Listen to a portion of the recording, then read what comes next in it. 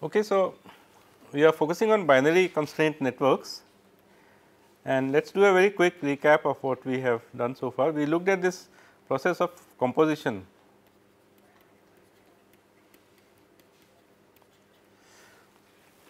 of relations.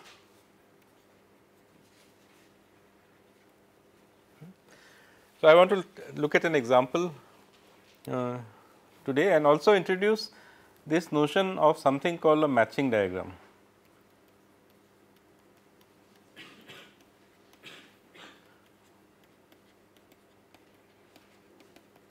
So, we have seen that there is one graphical way of representing a constraint network, which is that the constraint graph. In the constraint graph, every node is a variable and every edge or two nodes have an edge between them if the two variables participate in the constraint. In a matching diagram, we look at also a graphical representation, but in this representation we look at values as to which value is related to which value, and it is quite a useful device to explain many of the algorithms that we will be looking at essentially. So, let me take this example again, or new example rather, and we have this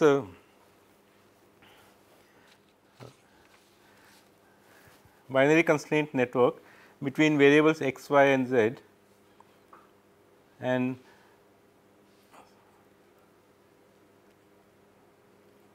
so I hope this does not cause a confusion. The dual use of x, one is a set of variables and one is a variable here, and then to represent this binary constraint network using this thing, we have these three variables. So, let us say this is x and this is y and this is z essentially, and let us say there are three values a, b, c in x, which means dx is equal to a, b, c, and likewise you can define dy and dz, but I will just use the values here.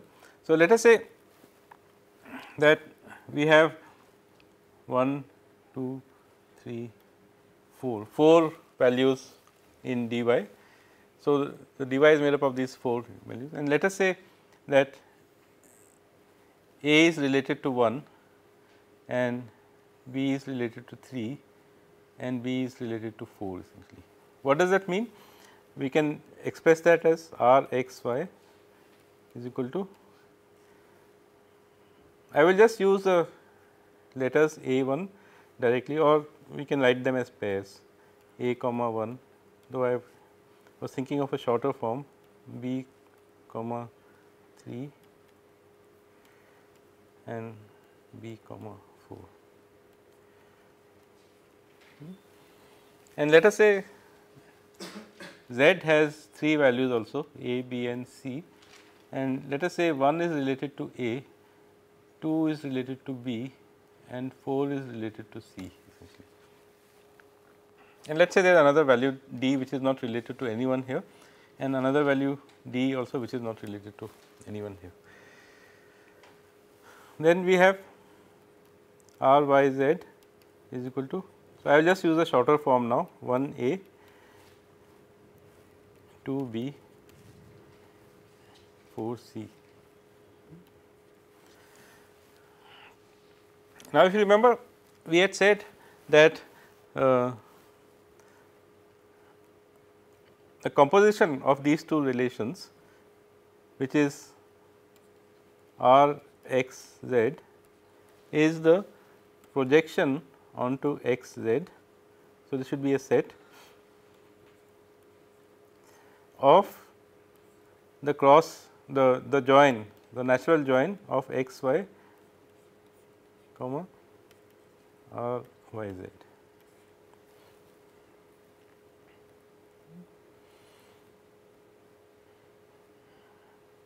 So, what is the natural join here? The natural join part, this part, as you can see, is that wherever they share a value. So, r x y has a 1 and r y z has 1 a.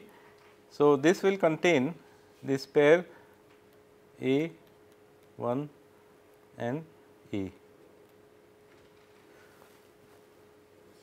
and it will also contain the pair B 4 and C. This C is the uppercase C, I think, because it comes from a different domain. And when you project it onto pi x z on variables x and z, so that basically what is x? So, this is x, y, z, right. These values are from these 3 domains. So, from this we want to take x and z,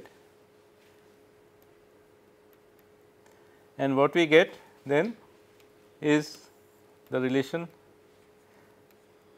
A comma A and B comma C, and this is the relation R x z.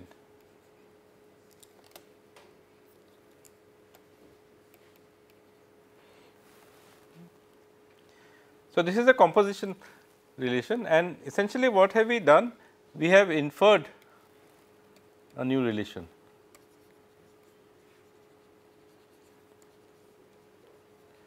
Relation, or you can say constraint, because the relation and constraint are the same thing essentially, right.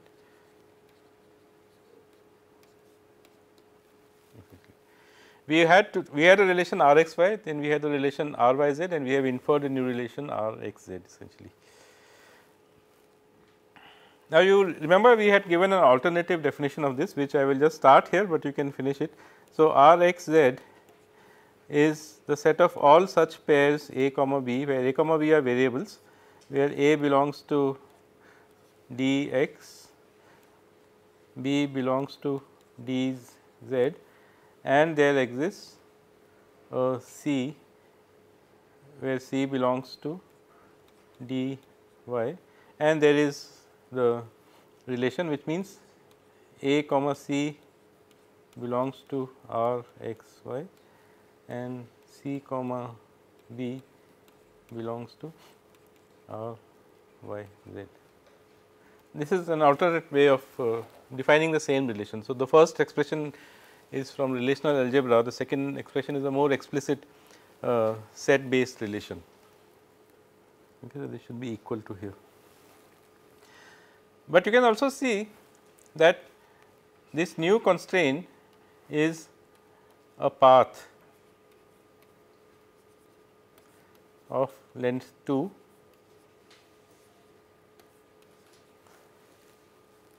and the path starts with the variable from x, goes to the variable y and goes to the variable z. So, we have composed d r x y and r y z, and we have found this thing, and this is essentially a list of all paths of length 2 which go from x to z via y, and you can see that in the above diagram that this is one path that we have and this is the other path that we have.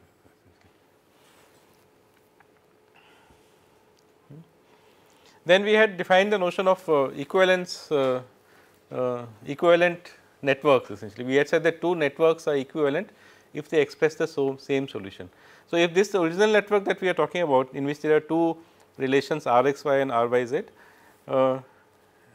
we have now made this equivalent to a new network in which there are three relations R x y, R y z and also R x z, and the set of solutions for all these three are the same. In fact, for this particular network, this is a set of solutions.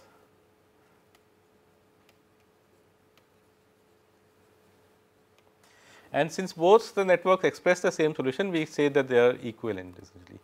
So, we had defined the notion of equivalent networks, we had defined the notion of tighter networks. So, tighter networks are those in which are more explicit in some sense, whose relations are subsets of the less tighter network essentially.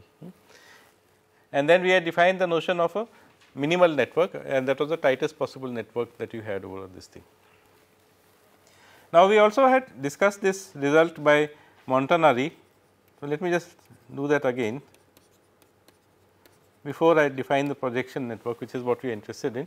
What he said was that given n variables, each having k values. He tried to compare the number of binary constraint networks you can have given n variables and k values and the number of arbitrary networks or CSPs that you can have, and he showed that the number of arbitrary CSPs is much larger than the number of binary constraint networks over this set of n variables and k values, and which is to say that you that if you are trying to define a CSP over this, then not every CSP can be defined using a binary constraint network. So, the general thing was as follows, is that you have these variables x 1, x 2, x 3, x n, and from this you choose a value. So, one tuple would typically look like a 1, a 2, a 3, a n, and each of these can be done in k ways, essentially, right. Each value you can choose from its domain in k ways, because there are k values, and therefore, so k into k into k into k raised to n. So, there are total of k raised to n tuples possible, right, and a subset of this k raised to n tuples defines a relation. So, the number of relations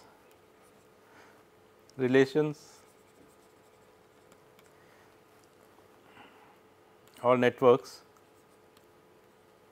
or constraints is essentially any subset of this k raised to n tuples essentially, and the number of subsets is 2 raised to this value. So, the number of relations is 2 raised to k raised to n. Now, if you are talking about binary constraint networks, then the important thing about binary constraint network is that every relation is a pair essentially. So, for every pair of variables, or you can say for every edge, because the binary constraint network naturally can be represented as a constraint graph. There are k square tuples, and then there are n square edges or pairs. So, the total number of pairs that you can have is k square n square, and any subset of this is a binary constraint network. So, you have to again have 2 raised to k raised to n square, and what Montanari pointed out was this value is much larger than 2 raised to k raised to n. So, not every, so which means not every net relation, and remember that we talked about relations as rho, that is a solution relation, that is a relation we are trying to express as a constraint network. So, not every relation rho can be expressed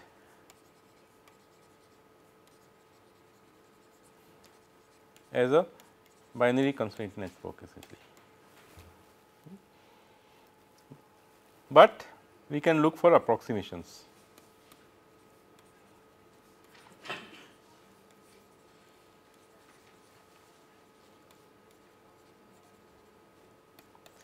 And the approximation that we are interested in is called a projection network.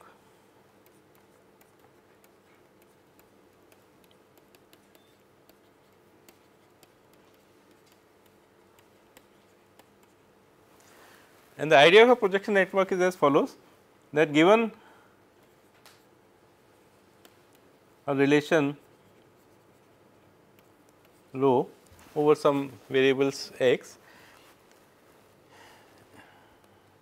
we can define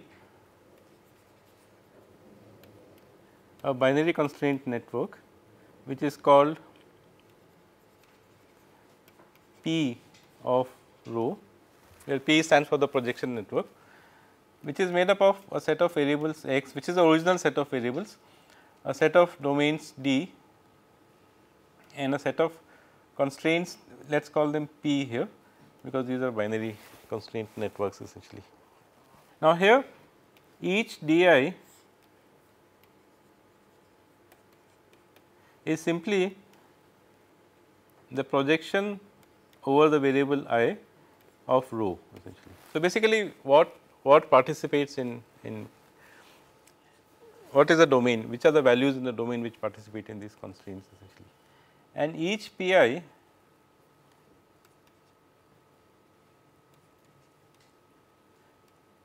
or Pij I should say, because it is a binary constraint network. So, every relation is a binary relation, is a subset of pi I j rho, not a subset, equal to. These are the constraints that are described by the binary constraint network. So, let me use an example.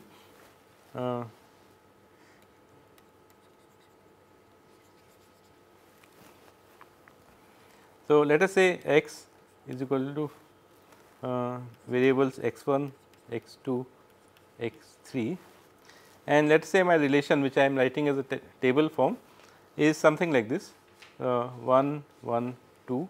So, you can infer the domains of these, or we will do that in a moment, or 1, 2, 2, or 2, 1, 3, or 2, 3, 1, 1, 3, 2. So, you can see that for this relation dx, let us call it d1, which stands for x1, is 1 comma 2, d2 is 1 comma 2 comma 3, and d3 is also 1 comma 2 comma 3 essentially. So, these are the domains, and what are the relations? So, we want 3 relations here, x 1 x 2, x 2 x 3, and x 1 x 3. So, R 1 2 is made up of all those pairs. So, I will just use the short form here. So, 1 1 belongs to this, 1 2 belongs to this, 2 1, 2 3, in fact everything belongs to this 1 3. Then maybe I should have chosen a shorter example. Anyway, R 1 3 is equal to 1 2, then again 1 2 in the second row. So, we do not need it again, 2 3, then 2 1 and 1 2. So, I hope you have got how we are getting this. Essentially R 2 3, for example, we are simply taking this second column and the third column and removing duplicates from there, 1 2, 2 2, 1 3, 3 1, 3 2. Okay. So, that is a projection network essentially. Now, if you were to take the solutions of this projection network,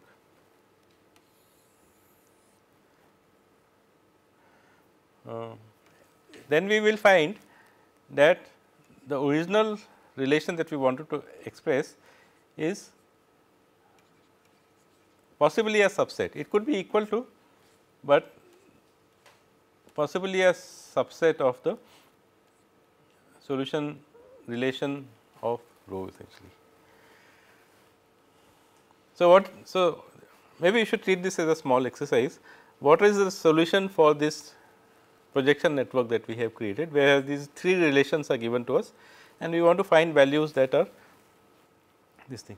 So, for example, you will see that of course, these tuples will be part of the solution, because by definition all these constraints are all these are represented in the projection network. So, for example, 1 1 2 is represented because you have 1 1 here and 1 2 here and 1 2 in the third one. So, in fact, the first set of tuples in the 3 relations come from the first relation. So, likewise you will see that every row will be represented in this thing, but there are extra things which are not in the original solution which will also be represented. So, if you were to extend this, you will see that you will get 1 1, this 1 1 comes from relation R 1 2, and then if you look at this third row here, it has got 1 3. So, 1 3. Now, that is a wrong example here. What was the value here? So, you need to actually sit and solve this essentially. So, 1 1 3 will not be present, but I have to now look for a tuple which is present here, but not here. Now, this maybe this is an example where I think, but I will leave it to you as an exercise. This is an example where the solution is equal to the original relation, but let me show you another example where that is not the case.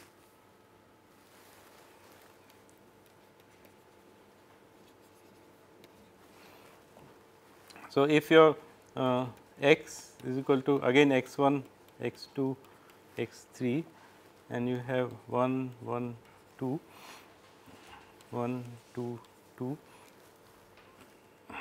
2 1 3 and 2 2 2. So, there are 4 rows in this relation, and if you do the projection network for this, you will get R 1 2 is equal to 1 1 comma 1 2 comma 2 1 comma 2 2, because all 4 combinations are here. R 1 3 is equal to 1 2, which is also there in the second row, then 2 3 and then 2 2, and R 2 3 is equal to 1 2 2 2 and 1 3.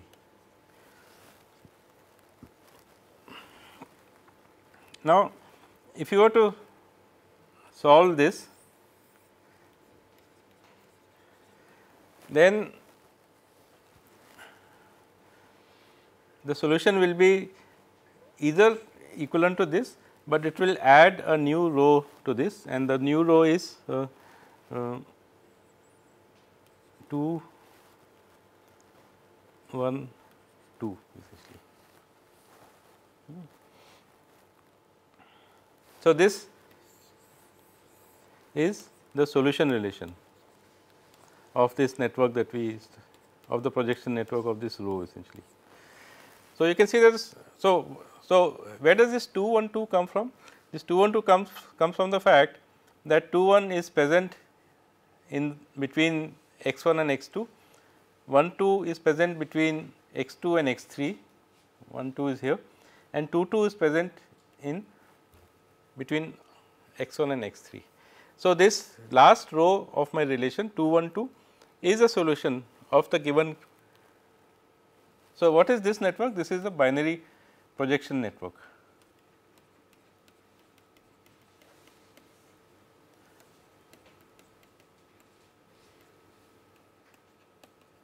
Of row, and what is row?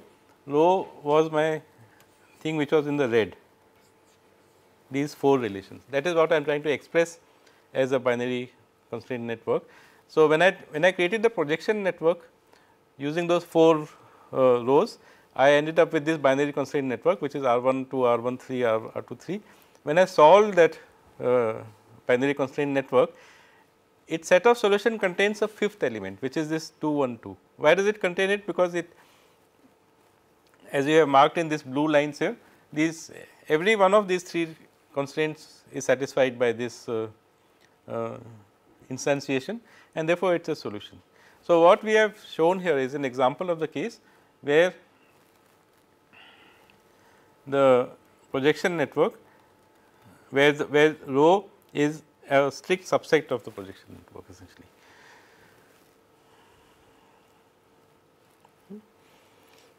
So, if we take any arbitrary n-ary relation, in this case n is 3, and convert it into a BCN and then solve the BCN, you may get a relation which is a superset of the original relation essentially, which is expressed by this relation here essentially. But it has been shown that the projection network is the tightest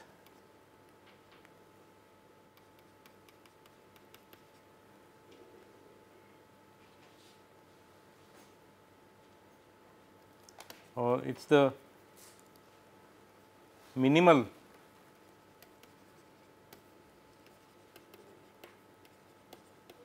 equivalent relation or network, which means you can't get a network which is tighter than that essentially, which says that there does not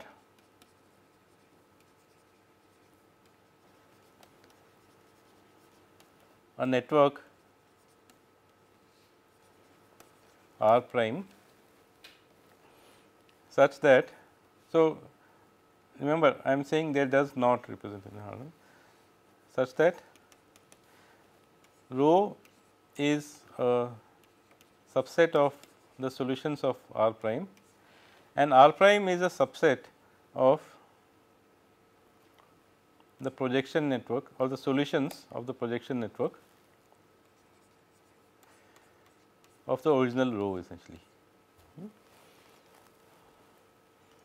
So, there is no network which is tighter than the projection network which contains the original relation essentially. So, it is an approximation, it is an upper bound on the original relation, but it is the smallest upper bound essentially. So, that has been shown.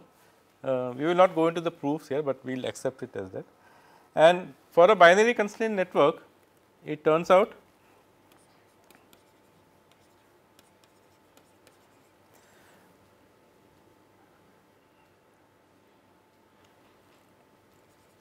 the projection network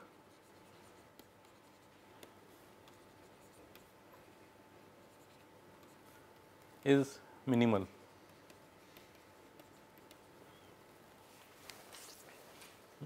Which leads us to this thing which says that if you have, it is a binary constraint network, the minimal network which expresses the solution is equal to the projection network of rho. So, it is the tightest upper bound network that you can construct using a binary constraint network. So, this basically gives us an example of how you can approximate any arbitrary relation with a binary constraint network essentially.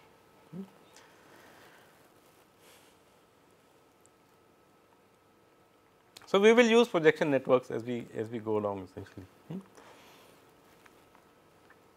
So, now we will stop with the basic definitions here and move on towards solving CSPs.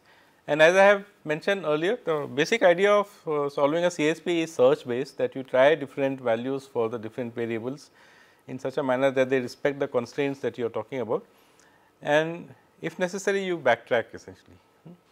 But we have also mentioned, and as we looked at some examples, for example, the cryptarithmetic puzzle or the Huffman-Close labeling, where you can do propagation essentially. So, we want to work towards this idea of combining propagation and search, and first we will look at this notion of how to construct tighter networks, because tighter networks will have the advantage that the amount of search that you have to do is less. We will sort of expound upon this idea as we go along, but we will look at the simplest notion of consistency, which is called arc consistency in the next class essentially.